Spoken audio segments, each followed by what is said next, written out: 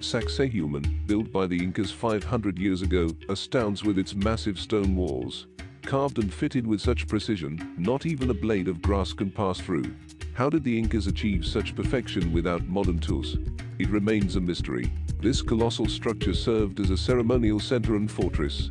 Strategically perched atop hills, it guarded the city of Cusco.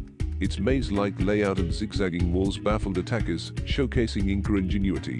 Sacsayhuamán boasts intricate terraces, maximizing agricultural productivity. These sustainable practices provided sustenance for the Inca population in a challenging environment. The stonework had both functional and spiritual significance. Temples and ceremonial platforms reflect Inca rituals and their deep reverence for nature. Sacsayhuamán's sacred location amidst the mountains symbolized their connection to the divine.